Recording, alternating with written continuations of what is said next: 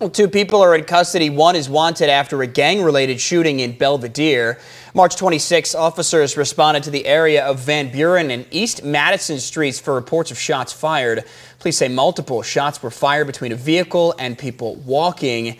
One person taken to the hospital with a non-life-threatening gunshot wound. After investigation, Mauricio Carrion and a 17-year-old were arrested. Carrion was charged with aggravated battery with a firearm, amongst other charges. The 17-year-old was charged with aggravated discharge of a weapon. Belvidere police are also searching for Salvador Cano Gutierrez in relation to the incident. The 18-year-old is wanted on multiple charges, including aggravated discharge of a firearm.